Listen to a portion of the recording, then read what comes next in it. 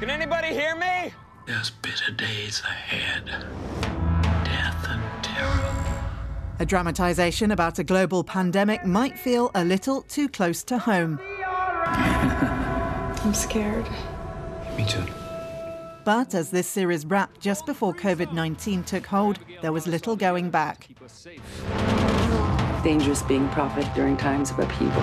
So its stars hope audiences will be able to handle the eerily prescient tone.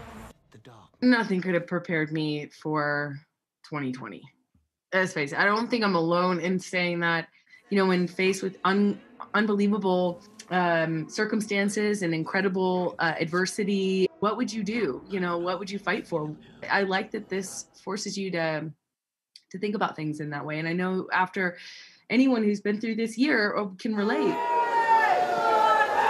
Amber Heard was in the headlines earlier this year, appearing as a witness in a high-profile libel case that her ex-husband Johnny Depp brought against the Sun newspaper, and which he lost. The actress is unable to speak about it because of another libel case pending in the States, but hopes her role in this Stephen King adaptation will attract press attention for the right reasons. I don't want to play a character who's easy to understand or whose motivations are transparent.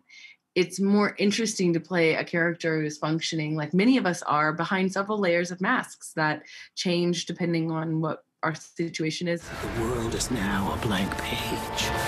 The Stand is out in January.